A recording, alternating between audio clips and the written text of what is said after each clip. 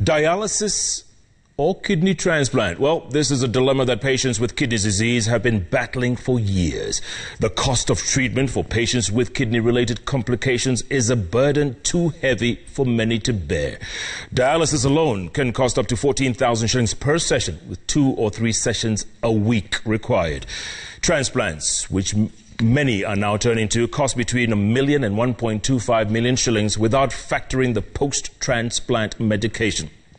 Question is the kidney transplant the way to go? This story was produced by our very own Ben Kirui. Take a look. For Grace Wanjiru and her son Martin Ndongo, Kenyatta National Hospital has been a second home since 2015 when Martin was diagnosed with kidney failure. Their frequent trips in search of treatment have brought a lot of agony and pain to the family. The little they earn from manual jobs is not enough to cater for the cost of dialysis, which is done twice to thrice a week at the cost of about 20,000 shillings. Imekuwa ni safari ndefu na safari ngumu, ni kwa ajili kwangu mimi sina kazi. Naye Martin ndiye firstborn wangu. Mzee wangu hana kazi. Tunafanyanga kazi ya vibarua. Nimeishi tu kuwa mgonjwa na kuwa mgonjwa kila wakati. Venye imeaffect life yangu, huwezi jifanyia kitu nomo.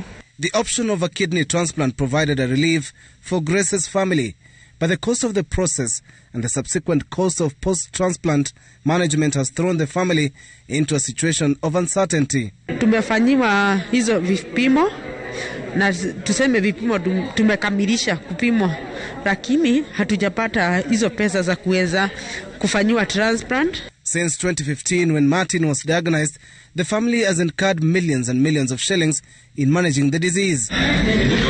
With Grace ready to donate her kidney to a firstborn child, they are pleased to raise the needed 1.25 million shillings to proceed with the transplant. The journey to the kidney transplant that this family chose is one that has been preferred by many patients and one which is highly recommended by doctors. It is less costly compared to dialysis conducted twice or thrice a week at a cost of over 5,000 shillings per session. This translates to nearly 1 million shillings yearly. With the transplant, 1.2 million shillings is needed, according to medics at the Kenyatta National Hospital. But it also comes with its fair share of challenges. For the last 10 years, we have transplanted 215 patients. Of these patients, around 10%, that's like 20 patients, have come back to dialysis. And they have come back to dialysis because of kidney rejections. And they rejected their kidneys because they could not afford or they could not access post-transplant medication. Lakini pia tukumbuke kuna watu ambao hawawezi kufanyiwa transplant kwa sababu moja ama nyingine, either hali ya mwili ama mambo kama hayo. Considering survival and other benefits such as going back to normal life, many patients have opted to go for a new kidney other than dialysis. Kenyatta National Hospital unveiling a transplant program that helps patients with screening and sensitization on kidney transplants.